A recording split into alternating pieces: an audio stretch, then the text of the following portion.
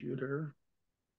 Recording in progress. Ladies and gentlemen, boys and girls, we are live. I'm going to pin myself so the recording will show me. Let's begin with a prayer and a blessing. So lubricate my throat here a little bit. Baruch atah Adonai Eloheinu melech haolam borei pri hagafen. Amen. I want to give a l'chaim and a wish and a prayer that even before we begin tonight's class titled How Israel Wins, Israel will win. We won't have to do the class. And what that looks like, Israel winning, is not just, we've been hearing some good news out of Israel lately with this terrorist and this Hitler or Haman of today has been annihilated. That's all wonderful stuff. But good news, real good news, is complete and everlasting peace in Israel. And the truth is that's going to happen when Mashiach comes, which we hope and pray for every day, not just the distant future, but it happens at any moment. At that time, we'll have true and everlasting peace. There will be no more evil, no more hatred, no more anti-Semitism. And you can see I set up the Zoom in a way that you can see the memorial board, which on top you have my dad's artwork with Jerusalem. Specifically, the golden building is the temple, which we every Jew around the world prays towards Jerusalem. In our part of the world, it's east. We had somebody that was joining from Japan last class. Maybe he'll jump back on. He's in the U.S. military stationed out in Japan. So he said there they pray north, based on where they are. And I was in South Africa for a few years. I'm sorry, not north. They pray west. From Japan, they pray west. I was in South Africa. We prayed north. North. And if you're in southern Israel, you pray north. We always pray towards the Temple Mount because even though the temple's not there, we believe that our prayers ascend on high through the Temple Mount, even in the time of the desolation and the destruction of the temple. How much more so very soon with the coming of Mashiach, with the rebuilding of the third temple and true and everlasting peace. May it happen speedily in our days. Amen. We, of course, pray for the hostages to be released. I believe the number is 101. Unfortunately, we don't know how many are still alive. It's been on the secular calendar, on the Gregorian calendar, a year yesterday that they were taken hostage and that the war began, this current war with Hamas and Hezbollah and the Houthis. It's nothing new, as King Solomon wisely says. There's nothing new under the sun, but it's been a resurgence. And we're going to talk about that there's nothing really new in the situation in Israel. So we pray for whoever's alive should be released, and those that unfortunately lost their lives, sanctifying God's name, their bodies should be released, so the families should have closure and bury their loved ones. And of course, we pray for the success of the IDF, Tzva Haganah Yisrael, the Israeli Defense Forces, who literally risk their lives every day, men and women, to our sons and daughters, brothers and sisters, to protect the Jewish homeland and the Jewish people. And let's hope that peace won't be elusive, but it will be a reality very, very soon. Amen. Okay, so let us begin. I'm going to share a PowerPoint soon, and throughout the class, there's a series of videos. Now, this class, How Israel Wins, the Lubavitcher Rebbe's vision for achieving lasting peace, was co-produced by GEM, Jewish Educational Media, and JLI, Jewish Learning Institute. Now, these are two major Chabad umbrella organizations. Jewish Educational Media are responsible for all of the videos and photos of the Rebbe, Rabbi Schneerson. A number of years after his physical passing, 30 years ago, they got together and they said, we want to preserve the Rebbe's teachings. The Rebbe was recorded often during the weekdays, not in Shabbat and holidays, obviously, for religious reasons, which is when most of the talkings happen. But there were plenty of weekday talks and interactions with meeting people. There were a lot of private that were not recorded. But they put the videos together with subtitles and so on, and they're constantly coming out with different topics as it relates to our reality, whether it's Israel or now the High Holy Days, etc. And they're responsible for that. And JLI, Jewish Learning Institute, has courses and adult education. They're the largest Jewish adult education provider around the world. And there are hundreds, not thousands of Chabads that have their classes. We've done some of their courses, including the weekly Torah studies course that we've been doing. And we are beginning this year for the first time doing their flagship courses, which is 6-week courses on various fascinating topics in seasons throughout the year. So they collaborated together to put together this class. The Rebbe spent thousands of hours over the course of the years talking about Israel and its security and its uniqueness. And most importantly, the Rebbe was looked up to and respected, not just as a religious leader, but as a lover of Israel by prime ministers, by generals, by chief of staffs, military experts, the politicians from Israel would regularly seek the Rebbe's counsel. You'll see a video soon from the Shin Bet, head of the Shin Bet, who in 1991 had a private meeting with the Rebbe that we only found out about years later. And he sort of gives the Rebbe's credentials. So the Rebbe's guidance on Israel is not his own. The Rebbe was a tzaddik, a righteous man, who was a man of Torah. He was a man who embodied God's will and wisdom as it's in the thousands of years of Torah literature in the Bible, and then, of course, everything that follows it. So it's not his own, but he nevertheless had the great ability to disseminate the Torah's teachings in a way that was clear and in a way that people could comprehend and hopefully accept. I will say that by and large, although they sought the Rebbe's counsel, Israel did not, for the most part, follow the Rebbe's guidance, unfortunately. There were times that they did, and there were major successes. But it's not just the Rebbe's own words, it's the Torah's words. And if we follow the Torah's teachings, then we see success. Because as you'll see right from the beginning of the class, our only right and claim to the land of Israel is God in the Torah, period. So if that's the source of it, then we should follow its guidance. If your source of the right to the land is the Balfour Declaration or the United Nations resolution, et cetera, then that's where you get your arguments from and your justification. But it's from the Torah. And that's the reason why we're in the land and we have a right to the land. And that's where we should search for the answers to the challenges of living in the land of Israel. And that's what the Rebbe did. The class was originally made as an hour-and-a-half class, but tight hour-and-a-half. After preparing the material early this summer, I made my own decision. This is not going to work. I can't go through that much material with that much information that quickly. We're going to divide it into two parts.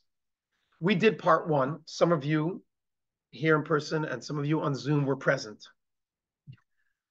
Part two was meant to be before Rosh Hashanah, and it happened to be that the next morning, our whole family was flying to New York last minute for our daughter's surprise engagement, surprise to the community and to everyone else. We don't announce it until they're ready and until we go to the Rebbe's resting place and get his blessing. So I was not able to do this part two. What we're going to do tonight is briefly catch up part one and then do the new material that we didn't do in the first part of last week or a couple of weeks ago. He should be over there, maybe in one of the classrooms. He was waiting for you to come pick him up, for Mommy to come. So I'm going to share the screen. We'll begin with that video I mentioned where we show, so to speak, the Rebbe's credentials with regards to Israel, not just as a religious leader, but how much he was respected in the intelligence and military community. So let us begin here.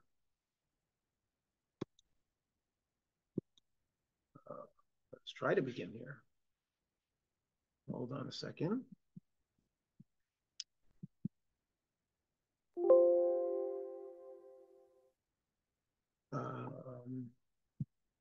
I apologize. Why is this not playing? Give me a moment.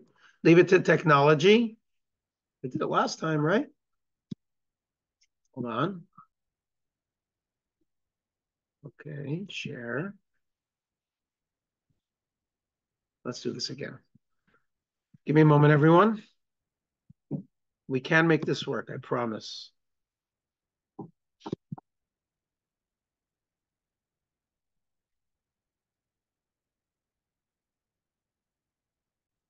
Okay.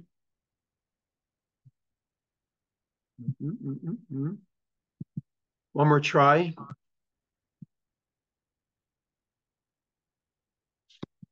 last time, right? Some of you were here.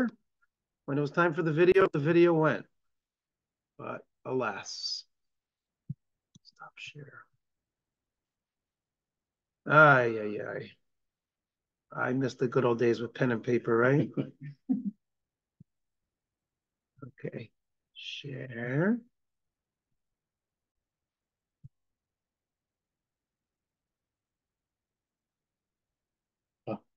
Yeah. There we go. Thank you for your patience. You should be able to see it now. הרבי ביקש לשמוע מה דעתי על המצב.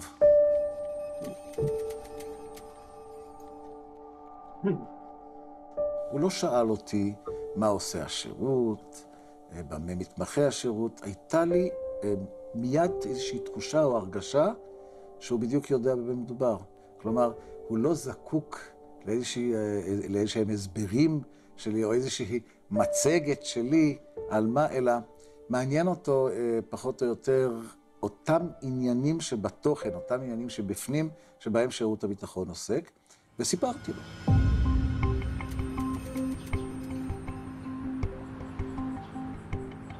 סיפרתי לו את הדאגות שלי, את ההטרדות שלי בנושא הפלסטיני. כאשר אני סקרתי בפניו את הנושא של האינתיפאדה, אני התייחסתי יותר לאירועים המעשיים שקורים בשטח, ואת הניתוח שלי, של השירות, למה זה קרה, וכיצד אנחנו חושבים אפשר לטפל בזה. כאשר הרבי ניתח, הוא דיבר על כך שמדובר כאן בסכסוך שלא ייפטר, לא על ידי הפגנה כזאת או אבן כזאת, או תוכנית טלוויזיה כזאת או אחרת. אני דיברתי בצורה הרבה יותר, הייתי אומר, קצרה, מעשית, הייתי אומר אפילו יותר שטחית. הרבי כמובן דיבר לעומק. הוא ניסה לנתח את השורשים, ניסה להבין יחד איתי, אם אלה השורשים, מהו הפתרון, מהי התרופה.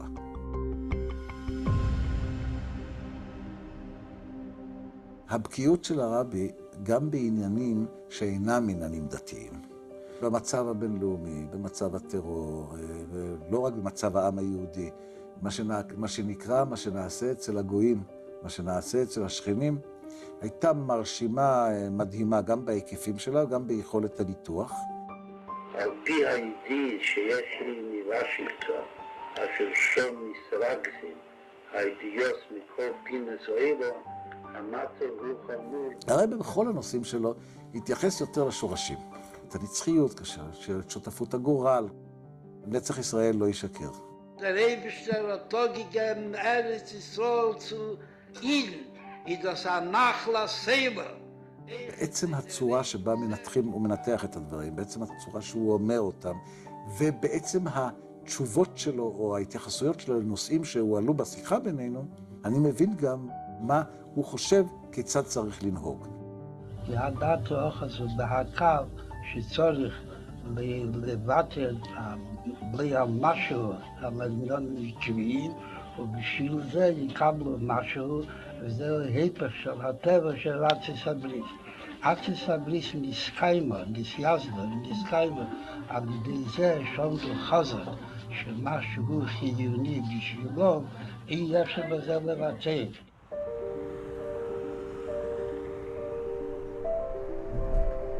אני זוכר שבדרך במכונית למלון חזרה לניו יורק, עצמתי כך את העיניים וניסיתי לשחזר את השאלות ואת הניתוחים, כמה אני צריך להתעלות מעל המצוקות היומיומיות וההשתלבטויות היומיומיות שהן קיימות למכביר. Aber lechele rei bewohnt in Joni von Pikuach Nefesh, bewohnt in Joni von Geijanke, bewohnt in Joni von Kiddush Hashem והפוכת. macht mich es beines, wo sie lehn besser von der Maflege. ההתייחסויות של הרבי יעמדו לעולם ועד. מכיוון שהרבי לא אמר, או לא התייחס לאיזושהי תקופה שתסתיים ב. הרבי התייחס לנושא העקרוני, להתפתחות, לתהליכים. והם נכונים היו אז, הם נכונים היום, ואם אתה שואל את דעתי או עניות דעתי, הם יהיו לעולם ועד. היא עדכנית לרגע זה, כמו שהיא הייתה מבחינתי ברגע הראשון כאשר ישבתי איתו בתחילת שנות ה-90. בסופו של דבר חלק גדול מהם התקיים, ומה שלא התקיים עוד יתקיים, בצורה כזאת או בצורה אחרת, כמובן, תחת מאפיינים ותחת רקעים שונים ומשונים. אבל אין ספק שהדברים הם ללא ספק אפליקטיביים גם לימינו אלה. Okay, so that Yaakov Perry was the head of the Shin Bet. If you notice during the video, they had showed a house, not Chabad World Headquarters, a house on President Street, 1328 President Street. That's the Rebbe's private residence. The head of the Shin Bet met privately with the Rebbe. It was unknown to anyone except the Rebbe's personal secretary. That's why he didn't meet at Chabad headquarters. It was not on the Rebbe's schedule, printed anywhere, etc., written. It was not even on his. He was in Manhattan. He came privately. And there was a reason for that, because these talks were top secret and confidential. This interview with him, the Shin Bet is the equivalent of the FBI in America, Secret Service. And he was interviewed not that long ago, many years after the Rebbe's passing. And you can see he's not a religious man. He's coming from a viewpoint as somebody who was celebrated as one of Israel's best leaders of the Shin Bet. And he's talking about how the Rebbe had a grasp, and that what the Rebbe knew what was going on, and what he spoke about either happened or will happen, and his words and his counsel is forever. Now, the reason for that is not just because the Rebbe was a prophet and a righteous man. That's all true, but because the Rebbe is talking the words of Torah, which is eternal. The circumstances may look different. You may call it the PLO then, you may call it Hamas or Hezbollah now, but the dynamics are the same. And that's the point that we want to get to tonight. And I say that in my introduction, so when you hear the Rebbe's teachings, you understand, you could say, well, the Rebbe physically passed 30 years ago. No, but everything, his guidance, are the core issues, okay? So let's talk about the core issues. First, some bad news, because Jews like to hear bad news. I'm just kidding, God forbid. Yesterday was October 7th. We don't have to talk about the tragedies. We know it. We're familiar with it. It's been all over our news feeds. Personally, a few weeks after October 7th, I joined a Chabad Rabbi Solidarity group. 30 rabbis just jumped out of their communities and went for a week just to give hugs and give support. And we saw it, and everybody's been affected by it in one way or another. In your books, for those that are here with us in person, we're not going to go through it in the class because time is of essence, but we show about the terror. We go through the major terror attacks. Unfortunately, there's way too many to enumerate. But on page 9, we have the major ones, going all the way back, by the way, to before the founding of the modern state, to the Hebron massacre in 1921, where 67 Jews were butchered and hacked to death with axes. And then we speak about the Fadayin attacks in the 1950s, and et cetera, and the various bus bombings and the Lud airport massacre, now known as Ben Gurion Airport. Then it was in Lud because it was in the city of Lud, and so on and so forth. I personally experienced two of the ones that are here. The Machne Yehuda market attack in 1997. I was a yeshiva student in Israel, and I was a few blocks away when that happened. And I personally experienced the aftermath and the shock and the anxiety and the fear amongst Israelis. 16 Israelis were killed. And I was also there a few years after that, a month after Racheli and I got married. Passover massacre, 2002. We just got married a month prior in New York, and then we went to Israel for Passover, and 30 Jews were killed, unfortunately, at a Passover Seder. So these are all real. My wife lost an uncle and a first cousin, and many of us have family or friends, etc. So we know the problems. On page 10 and 11, we go through Israel's major wars and victories. Again, time doesn't permit, but those who are here in person, you're welcome to take a booklet home. Those who are joining on Zoom, you could take some extra copies. But let's get to if we define the issues, it will turn down to three major issues. And I'm going to share a PowerPoint again here for everybody. Hopefully it'll go smoother this time.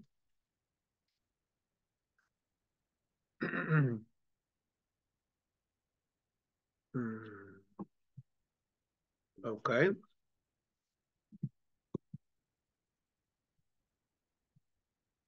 Okay. I don't know what happened to this screen.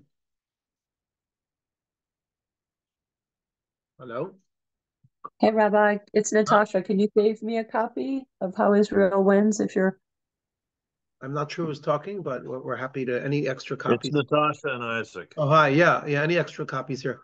But I'm not sure why you can't see it here in person. Let's see. Slideshow from the beginning. There you go. Okay, so I'm going to try to go through this a little bit brief, as quick as possible, because a lot of this is material we covered. But there's three vital principles. Before the vital principles, there's three problems. Right? It's not in this PowerPoint. Number one, Jews in Israel have died and are dying. That's a sad reality. Number two, there's no clear. It's page 12 in your books. That's where it is. It's not in the PowerPoint. Number two, B. There is no clear plan as to how to resolve this intolerable situation that has persisted for nearly 80 years.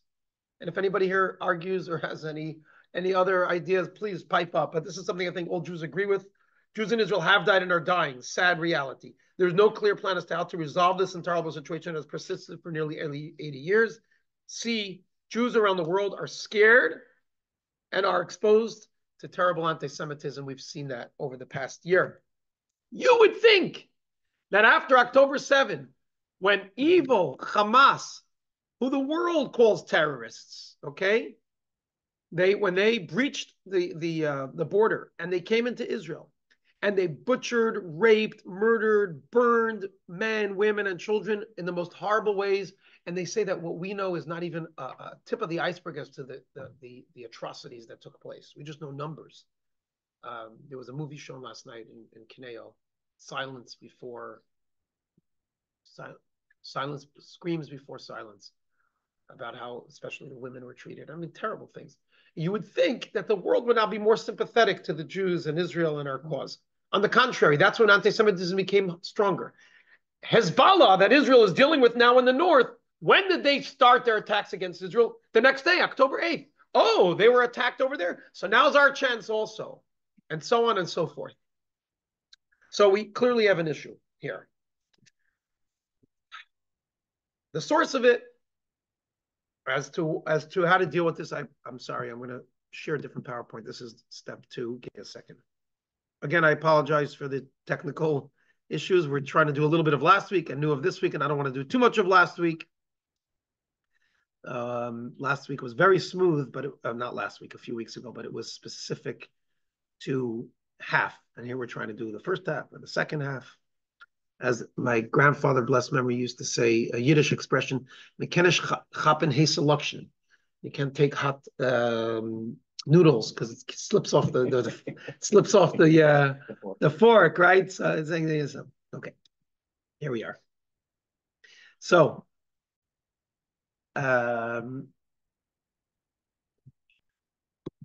here we go. Now we got it.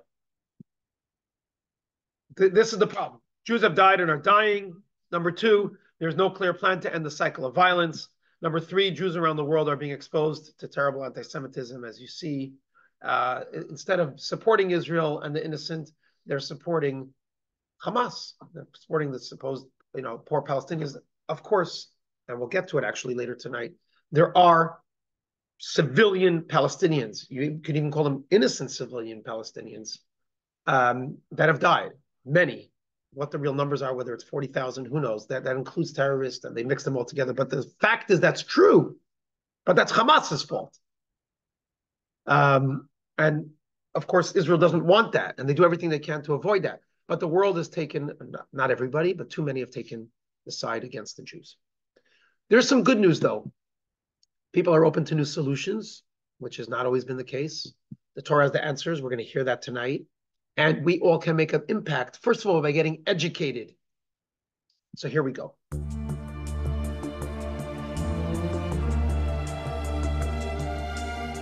I think we did that video already. Now, let's get straight to the issue. What is the answer? What is the response? So last time, and we'll do it again tonight briefly, we built a foundation. This is the most important thing you're going to hear tonight.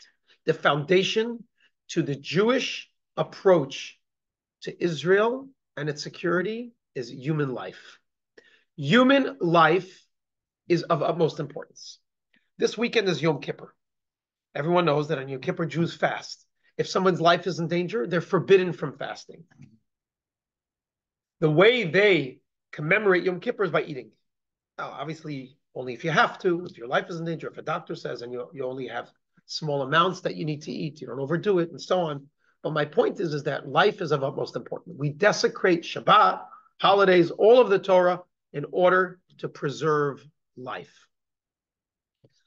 Included in that is that if, God forbid, there's something which is a threat to life, it must be eliminated. I'll give you a controversial example. It's not in the class, but I'm just going to give it to you because we're familiar with a lot of the topics being discussed now on the campaign trails. One of them is abortion. According to Torah law, abortion, there's a word for it. It's called murder. You're taking the fetus of a child. It's a living entity. It's a human, and you're destroying it. But of course, there's exceptions. The exception would be if the mother's life is in danger, then you have to abort that child because that child is considered in Torah law a murderer. The child is going to murder the mother. Now, obviously, only a doctor could do that. So we're not talking about, God forbid, an abortion because, oops, that wasn't planned, or oops, I don't have the money for it, or, oh, I'm too young, or I wasn't married, I didn't plan on getting pregnant. Then give it up for adoption. Deal with it. You can't just do an abortion because, it's convenient for you. And again, I didn't want to get into this topic because it deserves its own time and attention. But I am giving the example of, according to Torah law, if the fetus is putting the mother's life in danger, then you must abort because that is a threat to human life. And the mother's life comes first. Okay. Having said that, the Torah says the following, and fascinatingly, and I think it might be the first time in history, the Prime Minister of Israel, Bibi Netanyahu, and I'm not taking sides, but he happens to be the Prime Minister. And just last week, when he stood up in the United Nations, he quoted this Talmud. And the Talmud says, quote, the Torah instructs us, Haba lahargai hargacha hashkem v'hargai. If one is coming to kill you, rise up to kill them first. It doesn't matter if it's a Jew or a non-Jew. It doesn't matter if it's an adult or a child. It doesn't matter anything other than the fact that a human life is now at threat. You must eliminate that threat, period. Now, if there's another way to stop it, great. But if you need to kill that threat, then that's what you have to do. So very simply put, in American law, if you see somebody about to murder someone else, an innocent person is about to be murdered, and you don't do anything, you could even take out your phone and start taking a video of it and live feeding it and posting it, and somebody was murdered, and you could stand there and laugh. You're cruel, you're evil, you did nothing against the law. American law. According to Torah law, you are a murderer.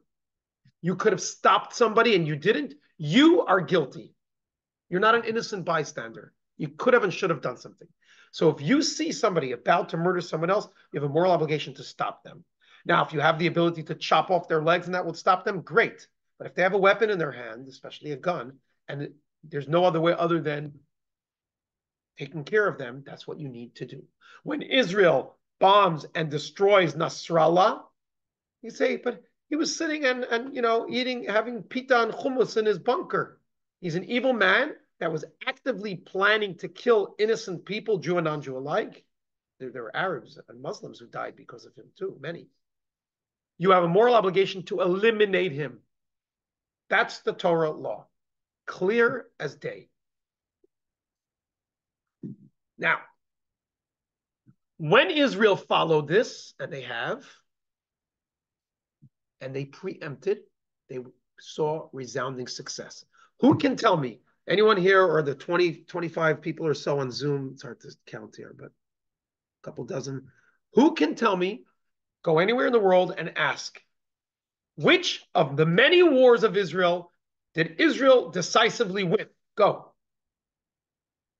6 days. 6-Day War. Yeah, but they had that Security Council thing which said Israel had to give it back for peace. We're not talking about what happened afterwards. There were mistakes afterwards. We're talking about the war itself. They decisively win. They won the war. They won the war. My grandfather, I quoted one grandfather, Max Jaffe, with the Yiddish blessed memory. My other grandfather, Jack Muchnik, who was a World War II veteran. He was a navigator in World War II. He did over 30 missions as a navigator in the B-24s over Nazi Germany. He lived in Philadelphia where my father grew up. He passed away about 15 years ago. My son Yaakov is named for him. Arik, his name was Jack. He was a veteran. He was very proud of the military, and he was a proud Zionist. Wasn't a religious Jew per se. He had on his coffee table in his home in Broomall, Pennsylvania, where we would go and visit, a copy of the Time magazine from June 1967. He was so proud of it. He had the original copy showing Israel's victory. What did Israel do at that war that they sadly didn't do often enough?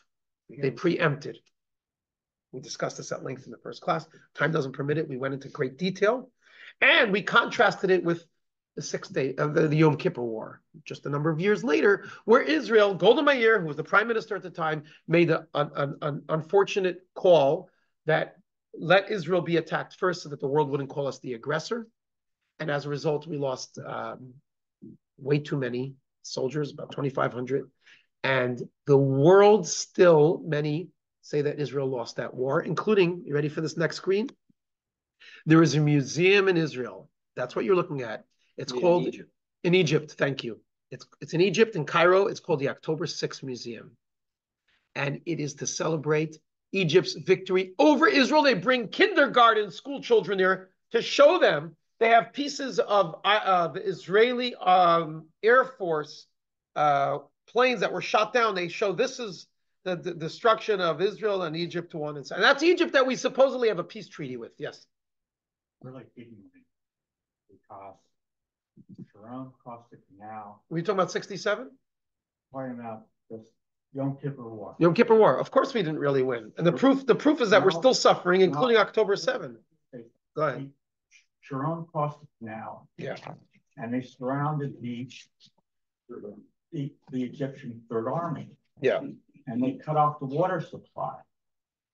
And they could have utterly humiliated Egypt, but they were stopped by America. Yes, that's true. That's true. We're going to talk about that. It's actually in the second part of the class, which we're going to get to, about America's. We're going to talk about America's involvement in Israel. We're just doing general. If we went through each war and each situation, we would be here for at least 6 days, like the 6-day war. So it's all important information, but we're giving a general overview. It's just impossible to go through everything. The point here is that Israel experienced long-lasting national trauma when they didn't follow the heat of the Torah, that you need to preempt and stop a threat before it attacks. And they lost international military respect, and it undermined Israel's deterrence. I don't know if we have time to play all the videos from last week, but one of them was where the Rebbe speaks about how Israel had America on the 9th day of the Yom Kippur War. They airlifted and they brought arms, and Richard Nixon, they came to Israel's assistance. Yay, Mazel Tov, we're here to save you. Well, guess what?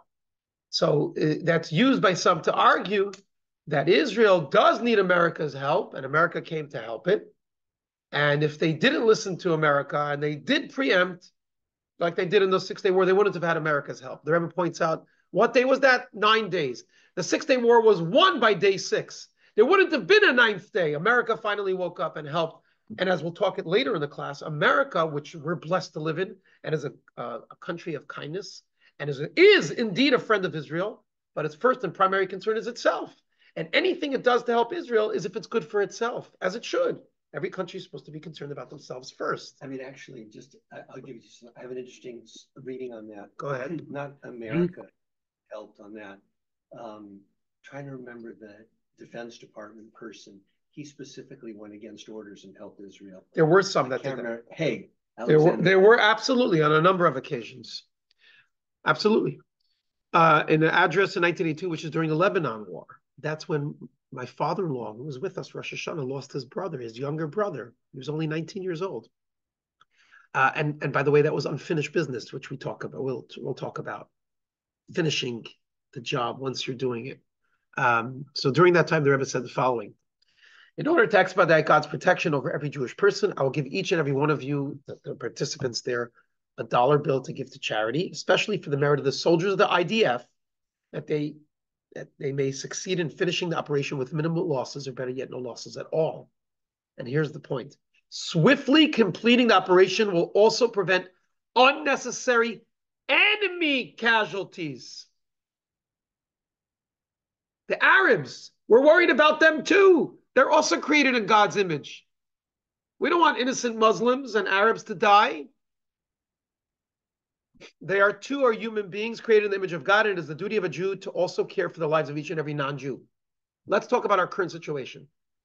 Israel knew that Hamas, first of all, the disastrous mistake of giving the territory to our enemy, which we're going to talk about, is against Torah law. What Israel did with the disengagement from Gaza was against Torah law, period.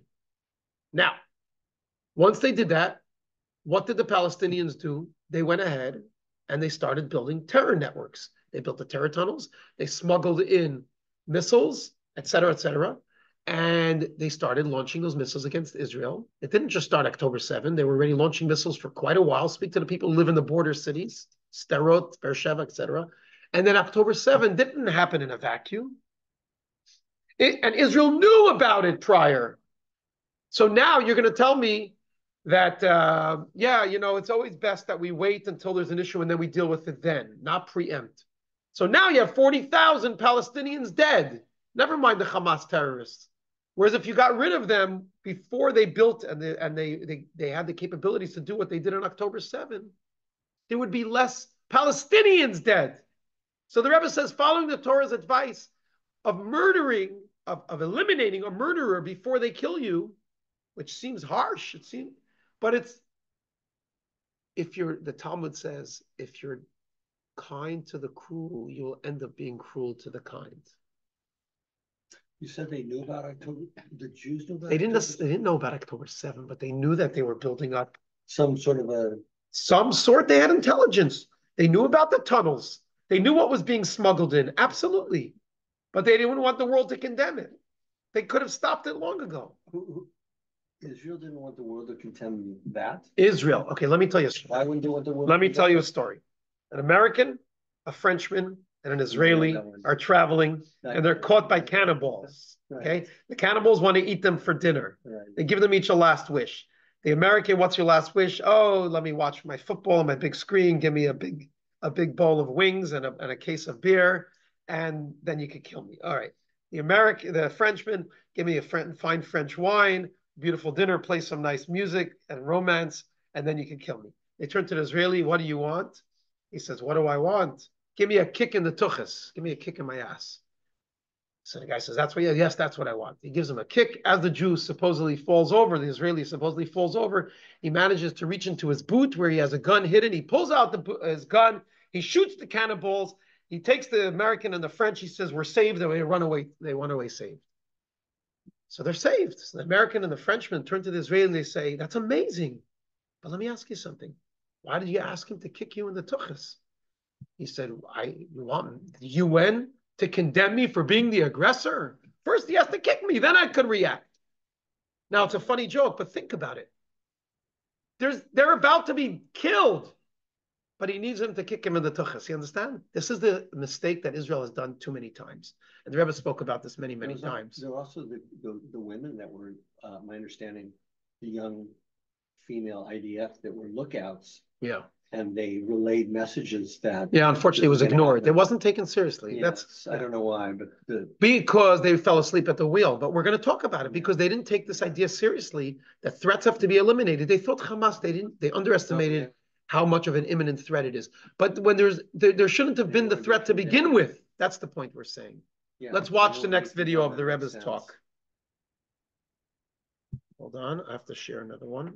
Give me a second. And that's interesting. If that would come out in an inquiry, how could they say that? Because if that seems likely, how could they even draw that conclusion in public. Oops, I'm sorry, give me a second. Bear with me. To go to the video, in this particular case, I have to go to a different PowerPoint. And then who would listen to it? Okay, here we are. Who would listen to it? Well, Israel should, And at this point, who really, if they won't listen to it, so be it. the world, we're going to talk about how the world respects those who respect themselves. Okay, here goes.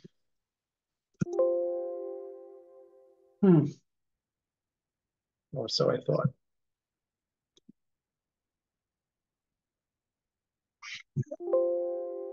Come on, you can do this. You did it before.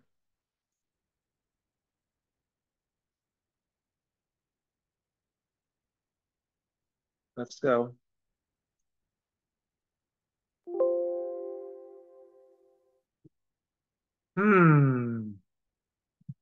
I love technology. I love technology. Don't we all? That sound usually means you have to close something. I know. It. Let's try one more Can you idea. pass that Baron heads on the line? This is a good time for me to try it. The different, I have difference between this one and this one.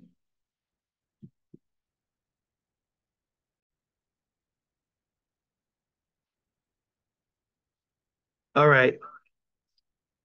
I will try one more way. And other than that, we will have to move on.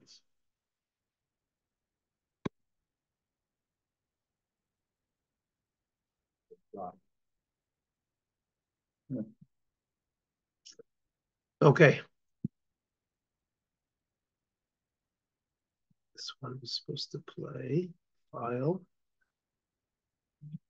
Okay. All right, on Zoom, as soon as I hit this, let me know if you can see a video starting. And again, by the way, it's easy to play here. It's the challenge is to do it for both Zoom and in person. That's the challenge I'm having here. Okay. I will not try again. So suffice it to say that in that clip, which we just did show the first round, the Rebbe is speaking about how Israel has to do, according to Torah law, the right thing. And when it does, the world respects it. Now, we also went over many texts in the booklet. It's on page 14 and 15 from the Torah, delineating our right to the land. And this is very important. And the Rebbe would repeat it many, many times, not just to his listeners, it's Hasidim, but when he met with Israeli leaders. Our claim to the land of Israel is not for historical, listen to me closely, please, because this is a mistake that Israeli leaders often make. Netanyahu, as right-wing as he supposedly is, when he was speaking in the United Nations, he speaks about this is the land and King David and King Solomon and Abraham, Isaac, and Jacob, and Joshua prophesies from. It's all true. It's historically true. But our right to the land is that it was promised by God in the Bible to Abraham, Isaac, and Jacob and their descendants as an everlasting inheritance. Genesis chapter 12, the original promise. Genesis chapter 15, the covenant with Abraham. Exodus 3, at the burning bush, God promised it to Moses. Deuteronomy, God promised it to Moses again, that they'll be in exile and they'll return. And Deuteronomy at the end, it also speaks about the gathering of the exile. And then if you go to page 16, we have in Psalms and in Jeremiah and Ezekiel and in Hosea, time and again, and that is our claim to the land. Is that different than what Netanyahu said? He spoke about the historical fact that Jews have always lived in the land. True. But why? That's not our only right. Because you can claim that things change. Times change, geography changes. You know, people used to live here and then there was a war and they moved out, and that's just the way it is. Tough it up. Our right to the land of Israel is because it was promised by God forever. That's our right to the land. Not white papers, not Balfour declarations, not UN resolutions. We don't need any of that. Which is why you speak to your typical Chabad rabbi, they won't even refer to the land of Israel as the country of Israel from 1948. Yeah, something significant happened in 1948. The world supposedly recognized the Jews' right to the land, but that's not our reference point. Our reference point is Abraham, Isaac, and Jacob. And there was a Jewish presence ever since, not just because we happen to live there, because we have a direct connection to the land. Now, I'm going to show you this in the next clip. Unfortunately, the other clip didn't work, and that's okay. It wasn't meant to be. But please God, this clip will work because this is important. And from here, we'll take it to the strategic elements that we started focusing on and we'll continue tonight. Okay? So here we are.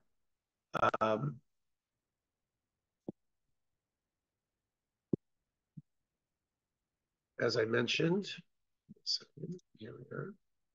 Okay, as I mentioned, the three principles for saving lives are, number one, why am I not seeing what's there? Number one, if someone is coming to kill you, rise up to kill them first. We just spoke about that, preemptively eliminate security threats. Number two, and we didn't get to it, there was some of the videos, but we did it the first time, that when you do besiege a city, you have to do it all the way till the submission. And we had there the talk about how in the Yom Kippur War, the Rebbe had one of his advisors, who was Israeli, Rabbi Klein, of blessed memory. My niece actually just married his grandson this summer. My niece from LA. And I emceed and officiated that wedding and mentioned that he's the grandson of one of the Rebbe's confidants and secretary's aides, Rabbi Benjamin Klein. So he was Israeli, and he did these secret calls and connections between the Rebbe and Israeli leaders. He called the right-hand man of Moshe Dayan. I'm pointing to my eye because I was trying to remember his name by thinking of the patch, the eternal patch he had on one of his eyes. He lost an eye in one of the wars. Moshe Dayan was the chief of staff at the time. And the Rebbe told him during the Yom Kippur War to go to Cairo and go to Damascus.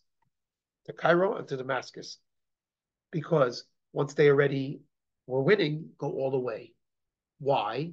Because as we studied in the first class, we had the text, that when you besiege a city, we have it in the book over here. Look at page 20, please. Deuteronomy 20, chapter 20, verse 19-20. When you besiege a city for many days to wage war against it, to capture it, the Torah says, besiege the city that makes war with you, ad ridita, in Hebrew, which means until its submission.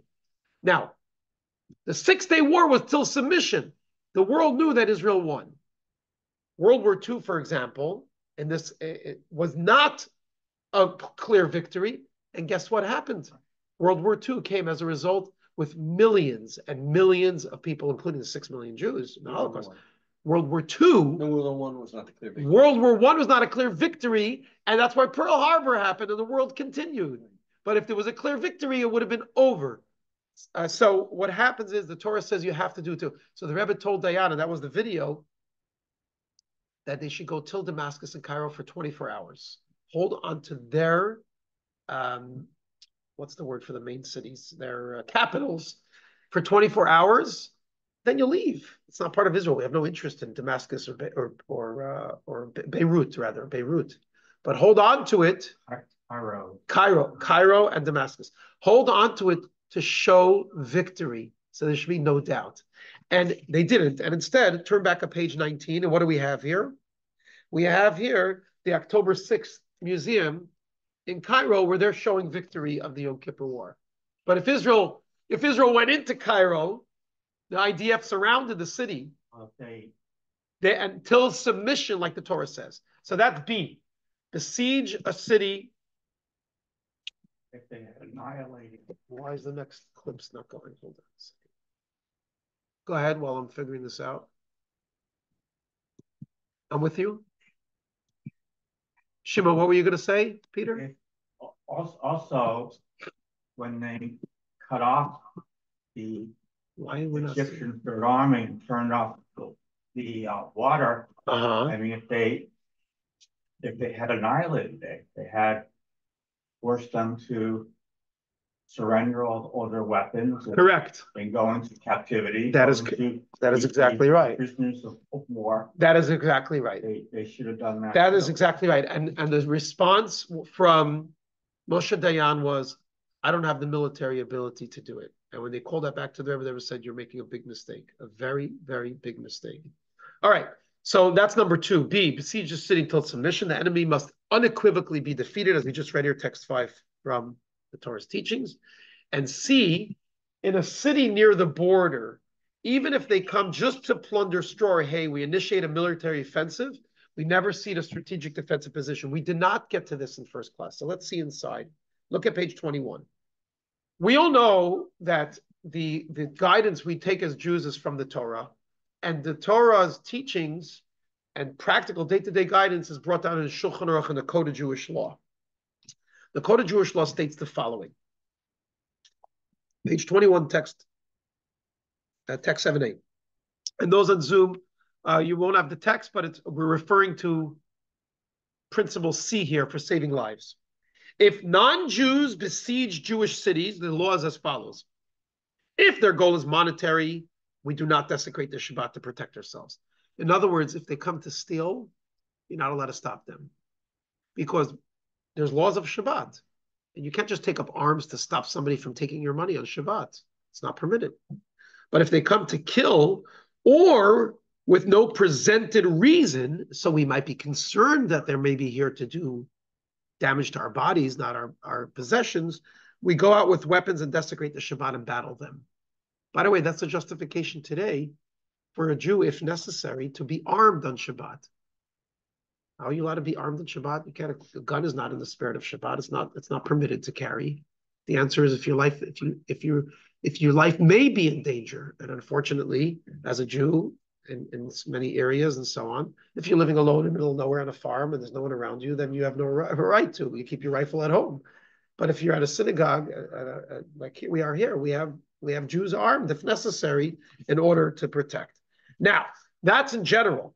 But if you're in a city near the border, even if they just come to plunder straw or hay, in other words, little nothing, they're coming to steal little straw or hay, leave it alone. We initiate a military offensive, even if this entails desecrating the Shabbat. Why? Because a border city is critical. Because if they get their way with the hay, they may go further and eventually want to take your possessions and then your homes, and therefore they're ready to take your lives, and therefore you have to be ready to desecrate Shabbat. Guess what? The Rebbe would repeat this many, many, many times. Israel is a border city. It is surrounded by enemies. And the land is so small. It's the size of New Jersey. We don't fathom how small Israel is relative to the United States, for example. So because it's so small and because it's surrounded by enemies, the law of the whole land is a border city. And anybody who comes to say, oh, we just want to take some of your straw and hay, we need to be concerned about life and we need to be armed on Shabbat. That's why the IDF does everything they need to on Shabbat, not just when there's a wartime, but all year long, any Shabbat, any holiday, while we're praying on Rosh Hashanah and Yom Kippur, there are religious Jews that are usually observant, that are in airplanes and in army tanks, and not just when there's a war, even just to be defensive, just to protect, just to check. They're sitting on computers and watching surveillance cameras because it's always a danger. It's always a threat. It's a border city. It is an interesting discussion because not all Israelis are religious, as we know. So the discussion in the army, you have some that are Shabbat observant, some that are not. So there's a discussion amongst the modern day rabbis, who should be the ones to be put into, when there's wartime, everybody has to do everything. But when you have the luxury to decide to do, so who should do the jobs that are technically like not permitted on Shabbat? Writing, driving, using phones, technology. Maybe you should use the ones that are anyways not Shabbat observant. Most of the rabbis, interesting, say on the contrary. Put the ones that are Shabbat observant, because they are not considered desecrating the Shabbat when they do that, because it's to protect lives. And they're only going to do what they have to, and they're doing it to honor Shabbat, as opposed to the one that doesn't care about Shabbat to begin with. So they're not honoring Shabbat by doing that. They're, of course, doing what they have to do. We're talking about if you have the luxury to make these decisions. It's just a fascinating idea. So it's not considered desecrating Shabbat. It's the honor of Shabbat to protect lives. And as is brought down in text 7b, from one of the commentators on the Code of Jewish Law, Halacha views a city alongside the border differently for fear that if the enemy conquers it, it will be a launching pad that will allow them to conquer the entire land with greater ease. Read this and think about Gaza. Read this and think about Hezbollah in the north. They're border cities. And if they could breach the borders, they have easy access to the rest of the land. And the same as in Yehud and Shomron, what the world calls the West Bank. Israel is a very small, sensitive place. And every single part of it has to be watched and protected. By the way, that's also the argument why, even though the Sinai Desert technically is not part of biblical Israel, but it gave us a buffer. And the same is with the Golan Heights. And the same as with the part of the West Bank that gives us a buffer between us and our enemies. Where did October 7 reach? It reached the borders the closest. If they had the ability to continue further in, they would. Where did Iran just launch ballistic missiles to? To Tel Aviv, because they want to ultimately take over the whole country and kill every Jew if they could, God forbid. So the law is very clear that in a city near the border, even if they come just to plunder straw, hey, we initiate a military offensive. We never cede a strategic defensive position. Let's continue the PowerPoint here.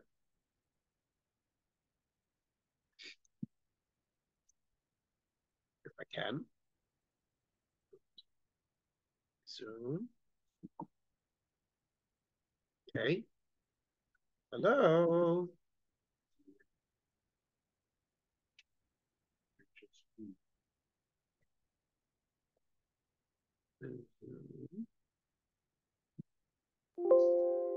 Okay. I've never had this issue. Okay, here we go. Now, as I mentioned earlier, we're just going to briefly go through this. Our claim to the land of Israel is not just historical. And they show as an example Rachel's tomb. We know that the Jews have been there for thousands of years.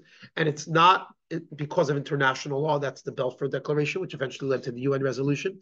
And it's not just because of Jewish survival. Big mistake that Israel did in the early years and did it time and again, which is to constantly repeat that if we don't want another Holocaust, we need to have a land of Israel for us. Really? That's the reason for Israel? Many Israelis got tired of that. And a lot of those Israelis that were brought up with that reasoning are living here in the San Fernando Valley or northern Israel or in Hawaii or you name it. And many of them are not even religious or married to Jews anymore. It doesn't work because it's not the ultimate truth. We're not in Israel just because we need a safe place to be. Of course, Israel can and should be a safe haven for Jews. There's no question about it. But that's not enough of an argument why we belong there. Our claim is not it also all of these, but that's not the root of it. Rather, as we've been discussing, can't do this each time. Zoom business. Rather, as we've been discussing, somebody pray for our PowerPoint here, please. Thank you. Thank you for the prayers. Okay, good. Thank you. Rather, it's the Torah, and we read some of the verses from the Bible that God promised it to Abraham, Isaac, and Jacob. By the way, you ever heard the expression from the river to the sea? This is the original, from the river to the sea. That God promised it to Abraham, to your descendants I have given this land from the river of Egypt to the great Euphrates River. That's from the river to the sea. Okay. Now, the source of this is the beginning of the Torah, where God says he created the heavens and the earth. And the Torah is not a book of history, it's a book of instructions. Rashi, the foremost commentator of Torah, he's the 11th century French scholar. Every edition of Chumash around the world, the 5 books of Moses, has Rashi's commentary on it. He lived 1,000 years ago. He wrote what's the most well-known commentary on the Torah. He brings on a medrash that's from 700 years prior to him, from Rabbi Yitzchak, which is, why does the Torah begin with Genesis? If the Torah is a book of instructions, it should begin with the first mitzvah.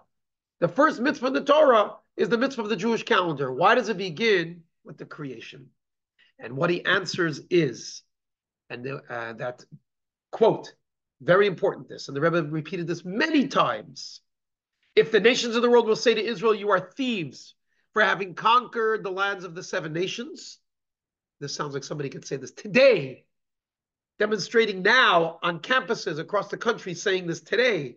Rashi is quoting this 1,000 years ago from the Medrash from 700 years prior. The nations will say to Israel, you are thieves. And by the way, this is before the modern state of Israel. You are thieves for having conquered the lands of the 7 nations. Israel will reply, the entire world is God's. That's why the Torah begins with Bereshit. He created it, and he granted it to whoever he desired. It was his to give it to the 7 nations originally, and it was his to take it from them and give it to us. First, Rashi on the Torah, why the Torah begins with Genesis. This is our right to the land. Our right to the land is that God promised it to Abraham, Isaac, and Jacob as nachlat olam, and everlasting inheritance. So again, our reason for the land of Israel is because God promised it, that it's ours. And the security of Israel is not just because of the holiness of the land. It's because of the holiness of a Jew and of life.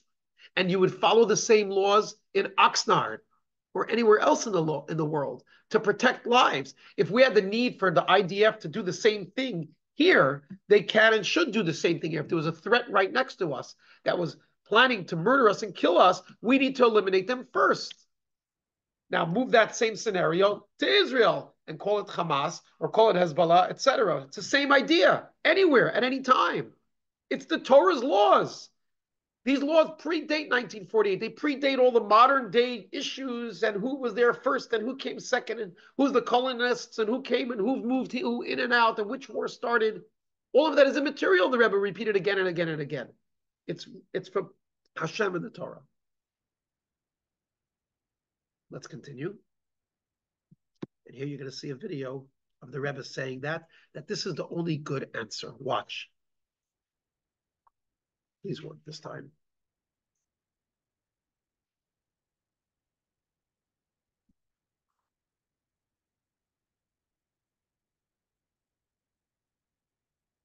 Please work.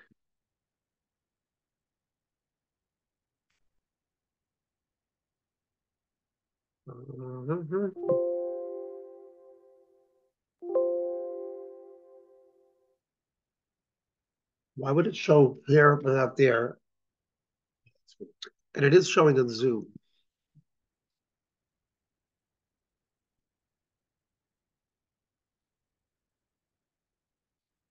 All right. It's really too bad because that was a very important clip.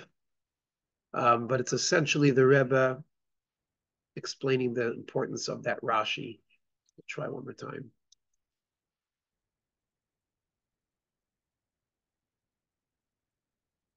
I don't know why the issue is. Okay, let's continue.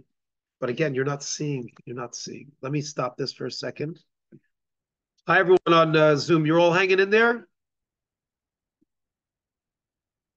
Hi, Ruth. Hi, Yes. Mila. Okay, good. Hi, Jeff. I apologize. Not all the videos are playing properly tonight. I've done this a number of times and I haven't had this challenge. I'm not sure what the issue is.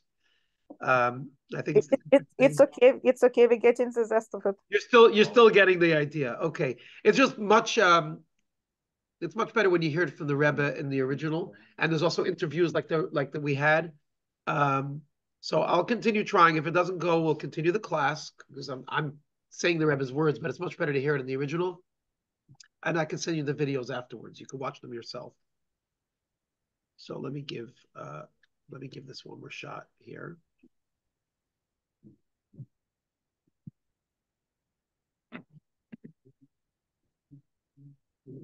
Please move this window away from shared application. Your shared application is paused. I can't say I understand what that means. Maybe now? We can't see it yet. Hold on. Sharing that.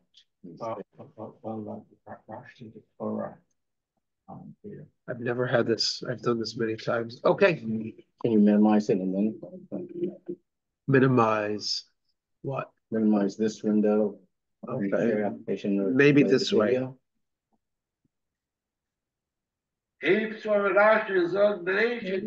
See, but you're seeing it. They're not seeing it on. They're not seeing it on. We can hear it. You hear it just because it's in the background next to me. Hold on.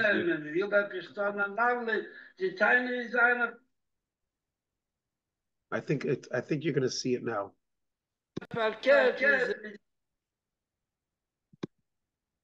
Here we are. Okay, now you can see it on Zoom and in person. Raschen sagt Bereiche der Ronexi, am soll wissen sein Absag din Betere. Am sagt onlich Atchile, as it sein azamin Zeit. Und nicht mit Sorgen Golui. Am will etwas zunehmen, will etwas tun an alle, sie teilen seine verkehrt mit rechtfertigen Menschen. Bis an Noschem Tzadikim, jogt sich nach Scholem, man will darf gescholem. Aber wie bald man darf scholem, darf sich sein verbunden auf Niton an alle die Zweiten, hat doch ein Gasloni Mathe. Wo das sieht man bepasst es. Darf sehen, als soll sich nicht stellen gegen den Rotzen Abele, was bir Zähne in Nosno Lohe, und bir Zähne in Notlo Mehe, in Noslo, Lebnei soll am Gedesche in der Neven von Achlas Eile. Und wenn ist mir nichts mehr schlicht mit dem Menschen, wer Menschen nicht. Am hebt zu reden mit anderen Unionen. Okay, du mit du bekam Pomme. Am setzt sich adover Nifla, alle Teile Schönes und Schönes, was man gekontent und was nicht in Gänze. Und das ist der einzige Teil, was bis sich schämt, sich zu sagen.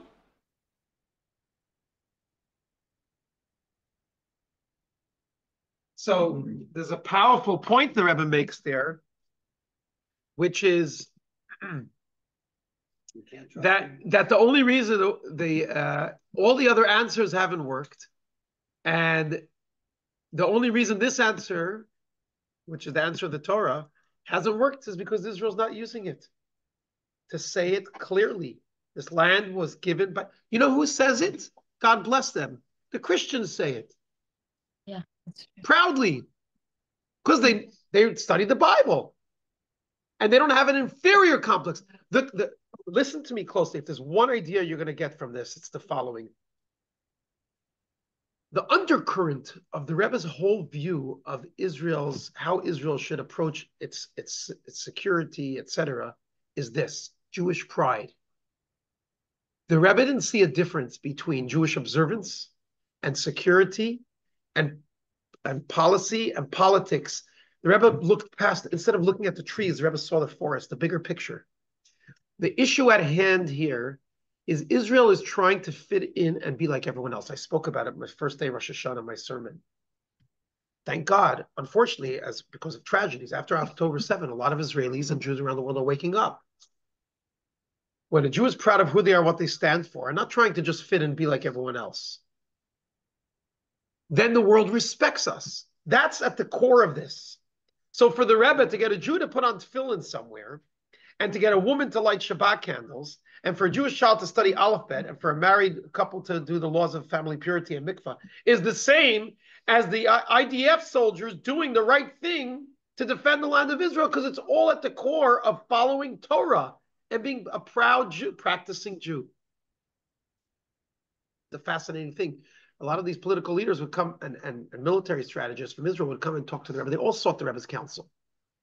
This photo here is President Shazar, and we had Prime Minister Begin while he was Prime Minister. He came to meet with Jimmy Carter, who just turned 100. He came to meet with him, and he wouldn't go to Washington before coming from Israel, going to Brooklyn to meet with the Rebbe to get his advice and blessing. They all knew that the Rebbe, because it's not just the Rebbe because he was a righteous man, it's because it's the Torah. And they would talk politics and they would talk military. And then when the Rebbe would start talking about being a proud Jew and being a practicing Jew in Israel, they looked at it, they said, oh, Rebbe, okay, that's religious stuff. For the Rebbe, there was no separation. There is no separation between a religious part of Israel and a secular part of Israel. It's all one and the same, because otherwise, what are you doing there? What's your connection to the land? It's a religious connection. Right. So the whole thing is religious. The whole thing is godly. The whole thing is spiritual. And that's why the Rebbe encouraged Israeli soldiers to put on tefillin, that it would give them strength. The same Rebbe that's concerned that they have the best weapons and that they have to preempt is concerned about them wearing tefillin, because it's one and the same. Right. The Rebbe writes to President Shazar in 1969, I'm not under the delusion that arguments based on principles of justice and integrity will prevail in the United Nations, the Vatican, etc. In other words, the world doesn't care for your arguments, the Rebbe is saying. But a most important factor is the morale of the youth, including within the Israeli Defense Force and the students in the United States and elsewhere.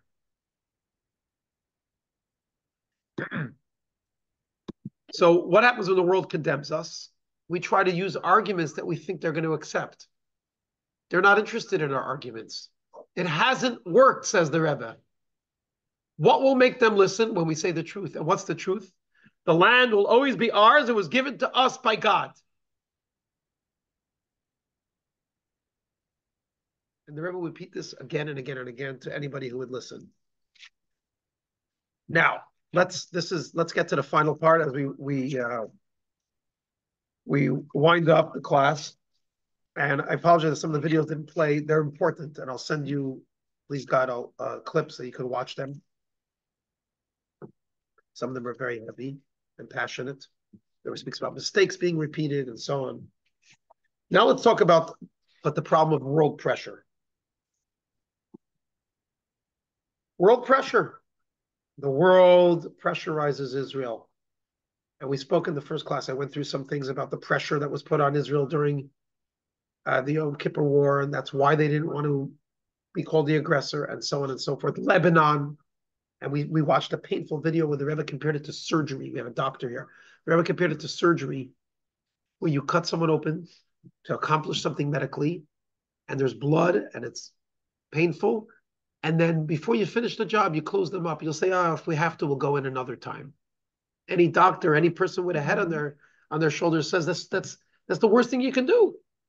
And the Rebbe said that's the problem when the idea finally goes in and does these military necessary operations to get rid of terrorists, whether it's Hamas or it's Hezbollah or PLO, whatever the case may be. And then the world starts pressurizing it, and it says, okay. They give it the pressure and pull out. And they're worried about the support of the world, especially the United States. And we're going to talk about that the support of the United States is vital. But the United States, and I love this country, is first and foremost concerned about itself, as it should be. And the president of the United States at any time, any sitting president, is sworn into office to be concerned about its citizens. Is Israel an ally of the United States? Yes. You know why? Because it's in America's best interest to have an ally in the Middle East. By the way, and the Rebbe pointed this out, when did America start all of the weapon sharing, I don't know the technical terms, with Israel? After 67. Correct. After 67. Israel won the Six-Day War without America's help. It was French and British warplanes or whatever the case may be. French warplanes. Thank you. And America offered afterwards. You know why America offered afterwards? Ooh, you're a strong power in the Middle East. And we have a lot of enemies out there. We like you. We're going to be friends, right? We're going to share with you, but you're going to share with us. We share intelligence. In other words, we need you some ways more than you need us. Mm-hmm. Israel, unfortunately, time and again, gives into American pressure, which they shouldn't. Do they need the money? Of course. But they need their lives. And they need to do what's right. And ultimately, when Israel does what's right, the world respects it, and America especially. And there's examples of it. Let me see if the PowerPoint goes through it. Let's do this first slide. The rule of physics dictates that when force is successfully applied in a given area, the pressure will continue to increase. So when we allow America to pressure Israel, when Israel allows it to be pressured, what happens? It increases. When Israel makes a red line and says, no, don't pressure us into doing X, Y, and Z, that's against our best interest, do you know what America will do? And that has happened many times when Israel finally puts a foot down. Okay, they pressure the Arabs instead to make concessions. I remember when they had the raid on the Ostrich. Yes, thank you. We're going to talk about that. The raid on Iraq nuclear reactor, Ostrich. The Reagan administration delayed the delivery of planes. The Reagan administration condemned it. Yeah. Okay. Now let's say the story the way it was. It was, I think, 1981. Yeah. Israel clandestinely attacked the nuclear reactor. By the way, you know who was one of the pilots then? Ilan Ramon, Right. who eventually became an astronaut and unfortunately lost his life in Colombia. And so when they did that, the story is told that an aide to President Reagan, who, by the way, was a good friend of Israel, but has America's interest first, came to him, it was the middle of the night, and said, Israel bombed a nuclear reactor. They say his reaction was, well, boys will always be boys.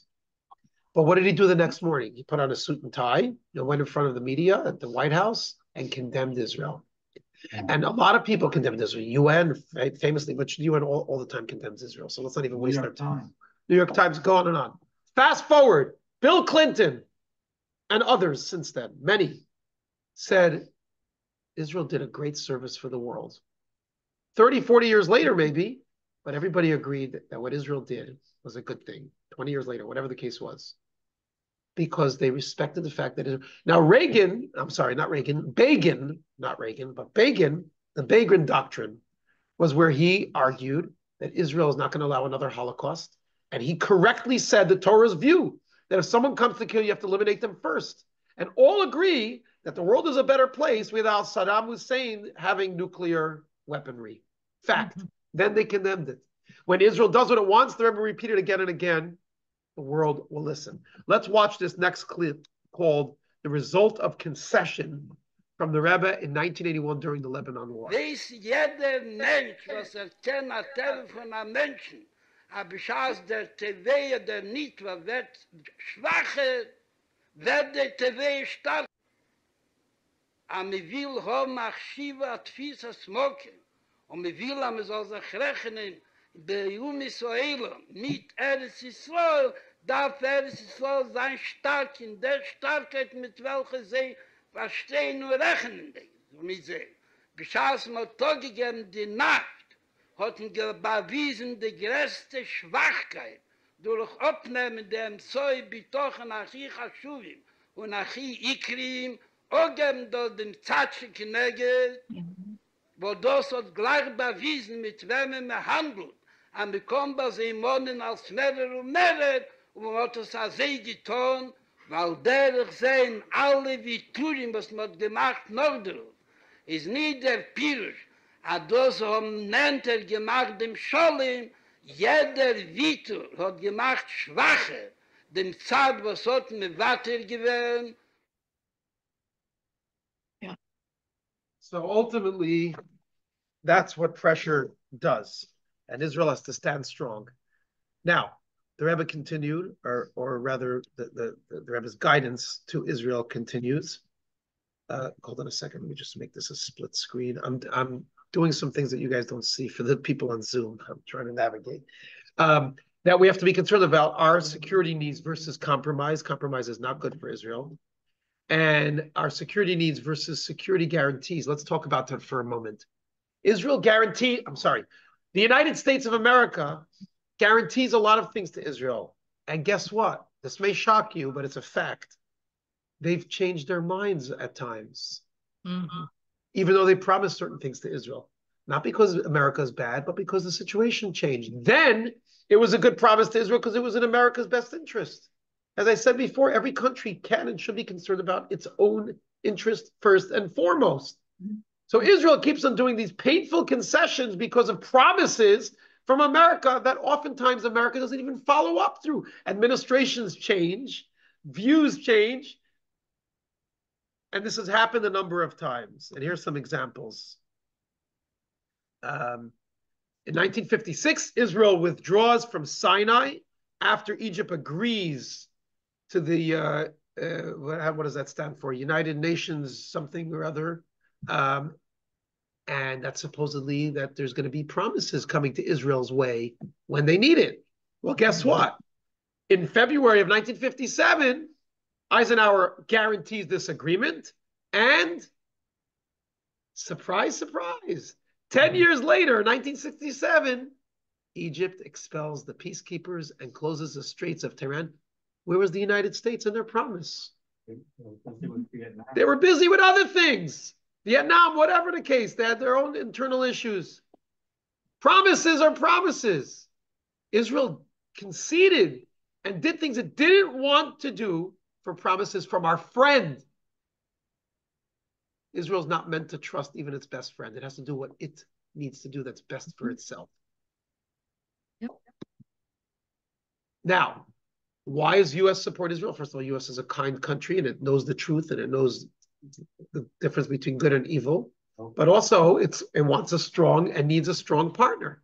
A strategic alliance only began, after we discussed earlier, after 1967, after we blatantly disregarded America's warning not to attack. Israel did it anyways, and America says, I like you. I like that you're assertive. I like that you do what you need to do to protect yourselves. Ultimately, America and the world respects Israel when it does what the Torah says, which is to protect lives and belief that it's a God-given land. B, ever since becoming allies, we have never, sadly, won a decisive battlefield victory because the Israel too often gives into American pressure. Also, remember, the U.S. simply wants problems to go away. So they're just trying to find a solution. So they're worried about, oh, you know, there's noise in the Middle East. We don't want this to go any further. A, since America wants to be seen as a peacemaker, will always apply pressure at the weakest link.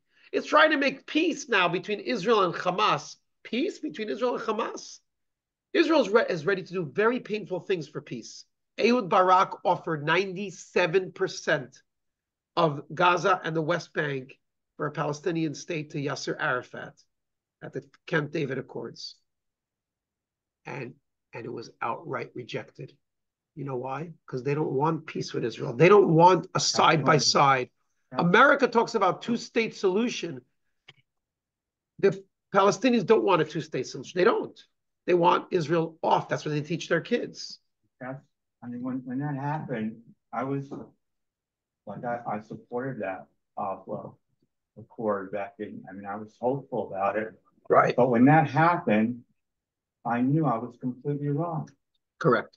Well, good that you changed your mind. And you know what? Many have slowly. There's still people in Israel. There's still some in Israel that think that what Israel did with the disengagement was a good idea because it was too much territory for Israel to oversee. It's filled with Arabs anyways. I'm not saying the solutions are simple, but one thing is clear, that whenever Israel does something that compromises its security in the name of peace, it has backfired time and again. That's a fact, historical fact. Because they're not following the Torah's teachings. And Torah's teachings are, you have to preserve life. Every Jewish life, every human life is sacred. And these people on college campuses, they're screaming from the river to the sea. People in college campuses are misguided, and they've been indoctrinated by, sadly, teachers and professors who are also misguided and it's quite shocking. But the Arabs, not the Arabs are saying that. Depends which Arab. The average Arab recognizes Israel on college campuses. And the Arabs, you know, I was speaking to an Iranian here, a neighbor of ours. She was showing me videos. Well, she's not an Arab. Whatever, fine. She's a Persian. She was showing me. No, she's not. Don't call them an Arab. They'll get offended. I understand. She was showing me videos of how when Nasrallah and then also the other killing in Iran of the Hania, whatever, how they're all celebrating and they have signs pro-Israel and so on and so forth. And the same is in Lebanon, and the same is even in Gaza. You don't hear them. They're the silent majority. The people who suffer the most are the Arabs under the terrorists, under these terrorist regimes. Okay. And they support Israel because Israel's the only democracy in the Middle East. They still support Hamas in Judea, Samaria, and in Gaza. They still support. And that's because they've been brainwashed and because they're living in more than that. I don't see how they can do a one-state solution. I don't see how they can do a two-state solution. Yeah. And I don't see how they can unbrainwash them. Those things are a mystery. It's a big problem. But one thing is for sure, Israel has to start listening to what the Torah says because their only rights to be there. If you don't listen to the Torah, which is your only right to be in that part of the world, get the hell out of there. What are you doing there altogether? Maybe we are colonists. Maybe we're on someone else's territory. No, God says we're there. Oh, God says we're there. Then listen to what God says. And God says that you have to put the life and safety of your people first and foremost and not make compromises. And if you see a threat, you have to eliminate it first. clear. And this was the Rebbe's guidance again and again. Good guidance. And sadly, and when Israel did it, they saw success. And when it's the opposite, it's the opposite. But we're talking about the pressure from America. Once we allow a conversation, it sends a message that everything is negotiable. Let me give you an example. Racheli and I are blessed with 10 children, thank God. Okay. Let's say, God forbid, right now somebody kidnaps one of my children, okay? Comes over here to the front door and says, prove to me that this is your child or else so-and-so or something or another. And I have to start now showing documents and start having an argument that he or she was really born to me and my wife. And if I lost the argument once I start to answer.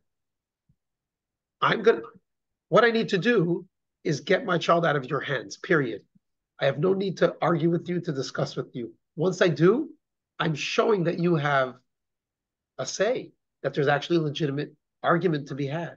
This is the problem. When we allow a conversation, the Rebbe was against Israel even having talk about concession of lands for peace. Shamir, who was one of the most right-wing prime ministers prior to Netanyahu, and the Rebbe encouraged him in his path about not giving away land to our enemies and so on. At one point, he wanted to have a conversation. I forgot who the president of the United States was at the time. He said, I came just to talk. The Rebbe said, you're making a mistake. By having a conversation about it, you're already putting Israel's life in danger. Just the conversation.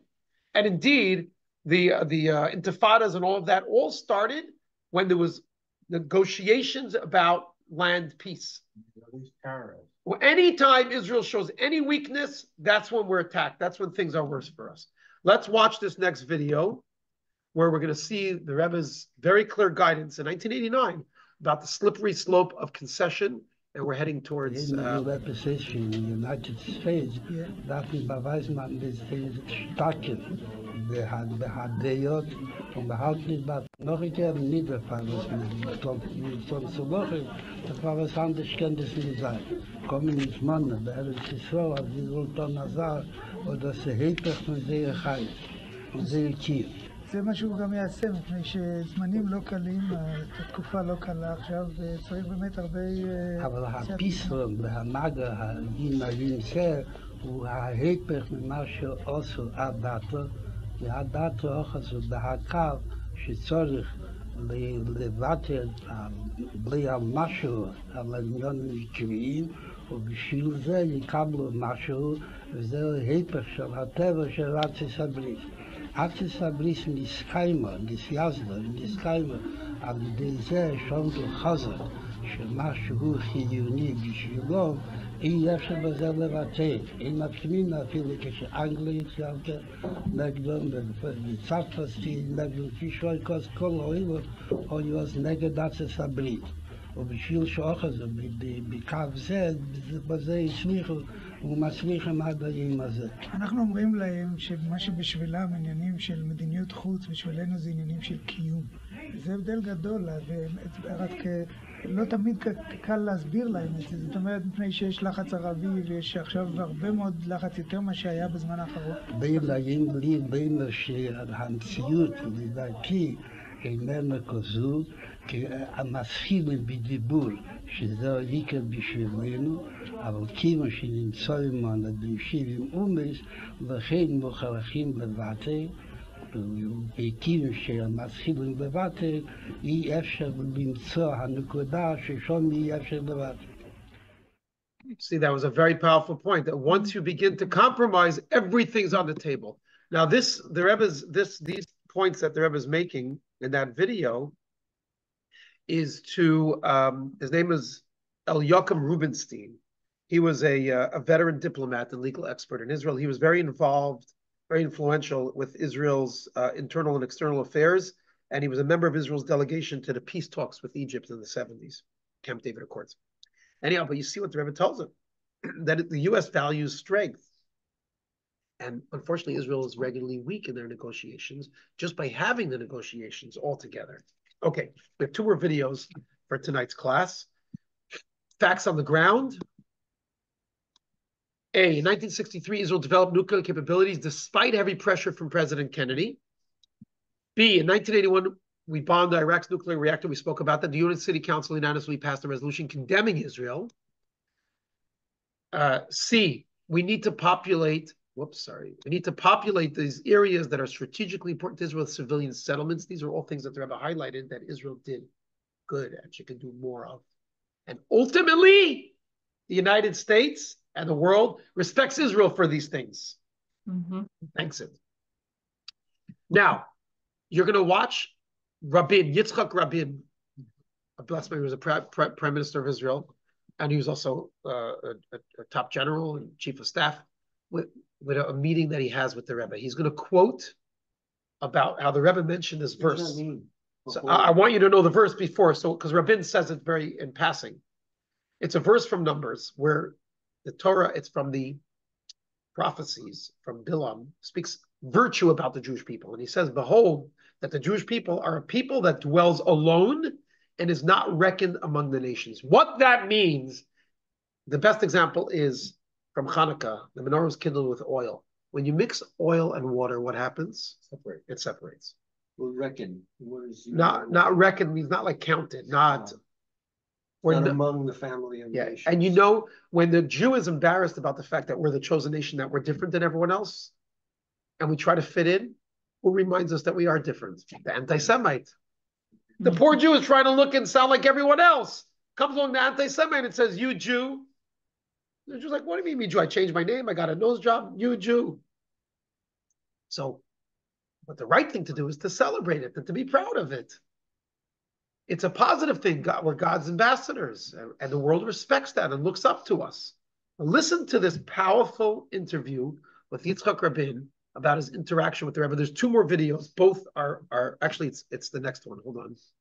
Yeah, this is it, I believe. I remember quite vividly this discussion. It started by a question that was put to me by the rabbi. Aren't you feel alone as the representative of the Jewish state among 120 countries and peoples that are represented in Washington? From this beginning, the rabbi started to deal with the question, Am levadad ishkon, what has kept the people of Israel always, little bit alone, by choice or by outside pressure or rejection. It's by the two forces. First, by our own choice, by the Jewish people's own choice, to be what they are, to stick to the Torah, to the faith, to the tradition of the Jewish people for 2,000 years, without a state. Inquisition, expulsion, pogroms, no doubt the Holocaust. And regardless to all this, the Jewish people remain faithful to the Jewish religion, to the Jewish tradition, and succeeded to survive what no people anywhere in the world proved to be successful.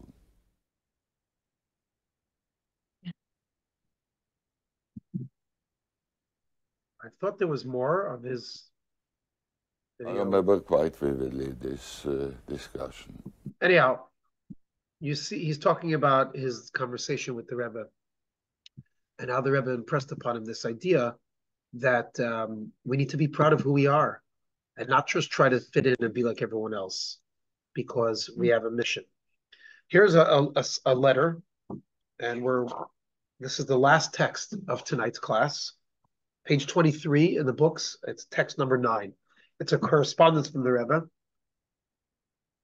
On the screen, we have a little bit more, so I'll read it off the screen, but then you'll see where it jumps in here. As for the practical thing which Jews everywhere can do to help the present situation,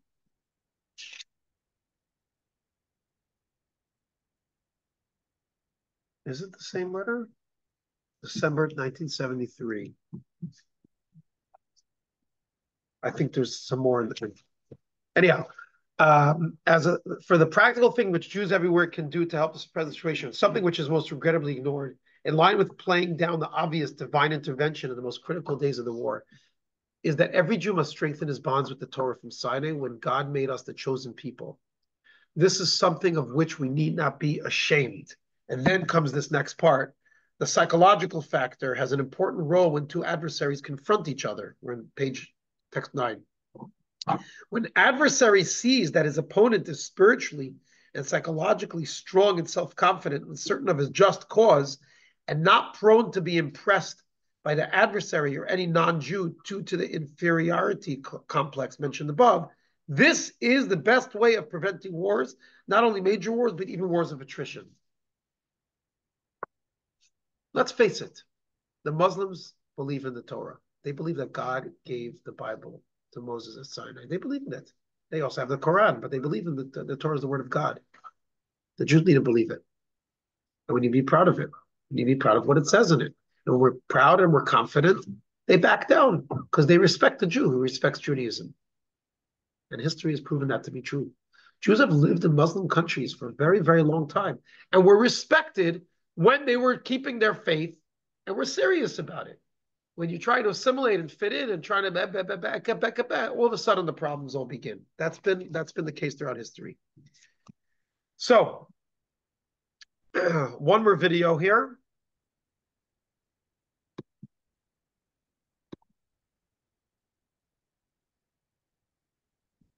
This is a little bit more of that same letter. This is a powerful point. It is surely necessary to point out to you an MD. The psychological factor was such an important role when two adversaries confront. That's where the ending here was. Okay. Last but not least, a talk in 1971, the Rebbe speaks about a non-Jewish senator that goes to Israel. Now, usually people go to Israel to see the sights. And Israel is, I mean, it's a fascinating country, and it's miraculous what it's accomplished and in modern state of Israel in such a short period of time. But the Rebbe talks about what really impressed the senator. Watch this.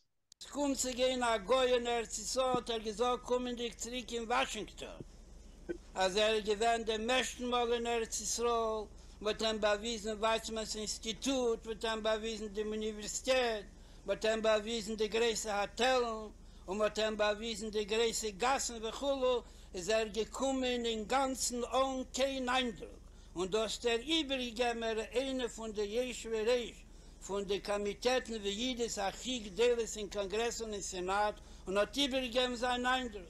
Danach ist gefahren nach zweiten Mal, hat einen bewiesen Meir Shiori, mit einem bewiesenen Kessel Marovi, nicht dem Kessel Marovi, wie ist zugeputzt, da dem Kessel Marovi, wie sie stehen, Iden und Davnen und auch geteilt mit einer Mechize von einer Seite Frauen, von der zweiten Seite Männer.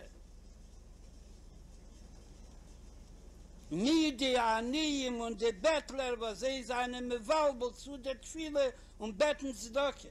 You've never been to the wall, you don't understand. Danach hat man noch herangeführt in der Stiebel und in einer Yeshiva mit zerbrochenen Bänken und Chulu ist gekommen zu fahren, danach in Washington gesagt, ich hat gesehen, der Holy Land.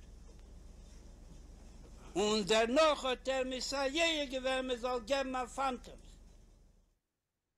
So what impressed the senator was not all the universities and not all the big buildings and not all of the technological accomplishments, but when he saw the holiness of the land.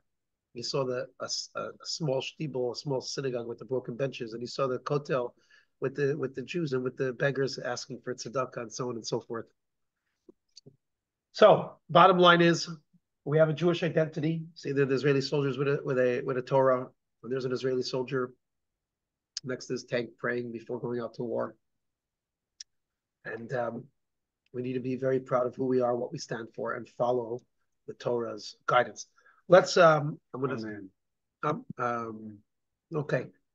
We're going to wrap up by reading the final page here, which is the key points of tonight's class. Key points, okay? I need a l'chaim for this. Doc, can you give me a little refill? I have a long walk home.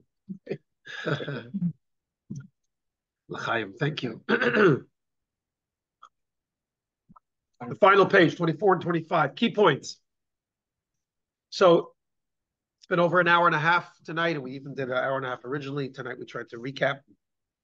There's some videos that I really would like you to see, those that weren't here the first time around. But for the next minute, when we do the key points here, is to really bring it all back together. Our right to the, and those on Zoom, now's a good time to wake up. Here we go. All right, it's harder. And in person, it's not like a comfortable couch. You can't fall asleep. At home, you can fall asleep. Key points. Our right to the land of Israel stems from God gifting it to the Jewish people as an eternal inheritance. We quoted all the verses, etc. We need to believe this ourselves and clearly state this to the world. We gain the respect of the world when we speak our truth with conviction. This is a point that the Rebbe repeated often.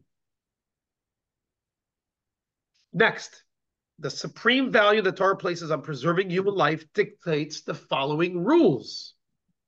Number one, we must act preemptively to eliminate all security threats. And what Israel has recently been doing, not preemptive enough, but getting rid of Nasrallah, etc., and whenever they get rid of the sources of those rockets and of the terror, they're doing the right thing. That's Torah's view. Two, when involved in a military operation, we must continue without let up until the threat is completely eliminated and the enemy, including the civilian population, fully understands that they have been defeated, in the words of the Torah from Numbers, until submission, like Six-Day War, not like Yom Kippur War, till submission. And as the Rebbe mentioned, it's better. There'll be less casualties on their side too. The enemy too. Three, we never surrender land that is strategically important for our security. For a small country like Israel, every piece of land is critical to the nation's security. Now, I want to pause here for a second. There are others, not Chabad, not the Rebbe's viewpoint, that talk about the reason for the fight that Israel has to put their lives on the line for Israel is because it's holy land and it's ours and we have to protect the holy land. That's true, but that's not the point the Rebbe repeated all the time. The Rebbe repeated all the time was security. Because if you're only talking about the Holy Land, well, you can argue parts of it are not part of the original biblical land. I'll give you an example. Eilat, never mind the Sinai Desert. Parts of the Golan and North, they're not part of biblical Israel. So you can say, fine, so give that away to the Arabs. If your argument is just that it's the Holy Land. Leave that for when Mashiach comes, we'll work out the borders. The fact is, any land that's needed, whether it's part of biblical Israel or not, to protect Jewish lives, cannot be given away to enemies. It's as simple as that. But the Sinai, that was not ours, right? But the Sinai wasn't originally ours. But we should keep it for a little bit of... once Israel captured it, you know that all of the terror in Gaza, where did it come from? It was infiltrated through Egypt and through the Sinai. They should have kept it as a buffer. Once you... You know that we're sitting in what was once Mexico? Once you conquer, or Spain, I don't care. Once you conquer area and you now need it, strategic for your protection for the rest of your land, you must keep it. That's what you do. And that's what Israel made that mistake in the hopes of peace. It's never brought peace. It's brought more terror. It's land for peace has never worked. It's always brought more terror. Yeah. Next, the last 2 points of tonight's class, the seminar. These rules are non-negotiable, and we follow them regardless of world opinion. Succumbing to pressure only leads to the world exerting more pressure. And by the way, as we said, ultimately the world comes around. The world recognizes that things Israel did was actually a good thing, even though they condemned it at first. So Israel has to do what it has to do, and if the world doesn't like it, it's like the kids in class go, nah, nah, nah, nah, nah, nah, or don't even respond. Don't even respond. We have to take care of ourselves. This is what we have to do. And finally, all the above is the natural outcome of a strong sense of a Jewish identity, values, and pride. Cultivating Jewish identity is thus crucial to Israel's safety and security. And that's why for a Jew, even in America or anywhere else in the world, to be a proud practicing Jew is vital to Israel's security because it's all one and the same. Jewish pride and identity. The Rebbe's guidance was clear. The Rebbe's guidance was consistent, and the Rebbe's guidance is based on eternal Torah values. So in answer to the question of how does Israel win, and what's the Rebbe's vision for achieving lasting peace, following the Torah's teachings. Preserving life, protecting our land, doing what we have to do, not being concerned about world opinion, and having a strong sense of Jewish pride, and practice. Let's hope and pray that Israel does this, that Jews do this. The good news is that since October 7th, there's a lot of things that Jews are doing better. Israel's doing better because of a very, very shocking, painful wake-up call. Let's hope they'll continue to do what they have to do. And ultimately, let's hope and pray that God will bring peace to the world and to the region. And until then, Israel just has to continue protecting itself. And the more it protects itself and the more it does what it needs to, the more the world will respect it. And the more there'll be everlasting peace and security. Amen. Amen. Thank you, Rabbi. Okay. Take this?